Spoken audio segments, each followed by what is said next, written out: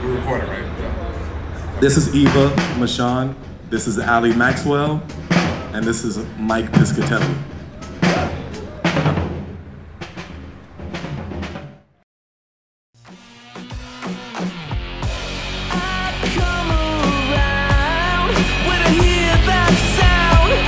Making music videos started because I was friends with bands and I needed to get comfortable directing in some way, and same with fashion videos. They're just like an excuse to make a short film, kind of.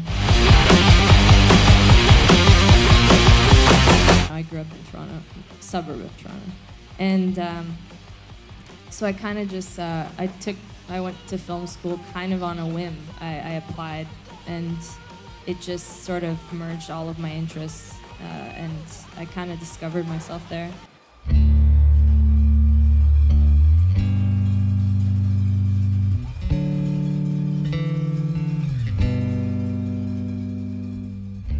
How long did it take to do the Give It To Me video? The roller coaster video was, yeah, it was just a 4-hour shoot, but I think we only got, 11 times, 11 takes.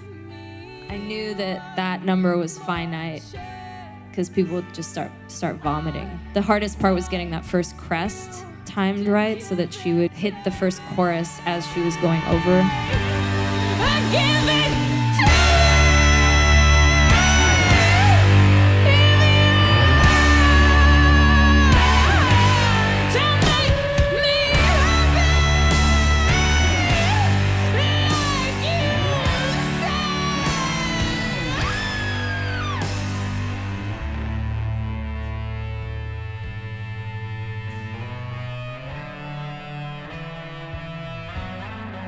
What do you feel like is the climate at the moment for the music video? It'll always be a way to like showcase what your work is like, or what makes you special as an artist or a director, and I think like an 11-year-old kid can show that now. Like it's so, yeah, anyone can make a music video. Sure.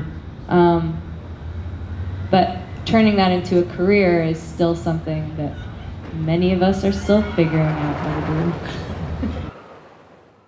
What up, squad? I hope you enjoyed the video. If you did, you can hit the subscribe button. You can also follow us on Twitter and Instagram by clicking the links below. Until next time, thanks for watching All Def Music.